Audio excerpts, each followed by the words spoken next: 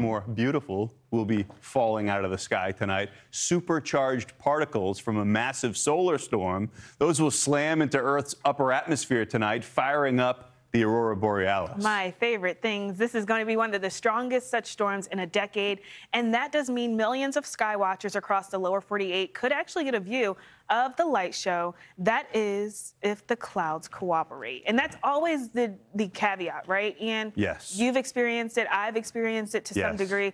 If the clouds work in your favor, this is an absolutely beautiful thing to see. I know you're not trying to rub it in, but I can feel the joy in your voice because you got to experience this. Cloud cover spoiled my experience, but you see some scenes of it. We're already starting to see some pictures coming in as this solar storm has gotten started. But yes, you get these charged particles. Earth's magnetic field shields much of the planet, but they get directed around the field and into the poles where they start interacting with the atmosphere. Right, and that is why you have to kind of head either farther north or far south to kind of see it to the poles, because those have the better chances of getting a good glimpse of it. I love that we kind of broke this down because being out and seeing this gives me more context of what I actually was seeing, right? Yeah. The type of molecules that we were seeing, I got a chance to see both green and pink as well as even red and green. So technically I've seen oxygen and nitrogen molecules. I'm not rubbing it in, I promise. I don't need the balloon anymore. I'm going to toss that over there. What's most important here, because yes, we're talking about a lot of places where you're like,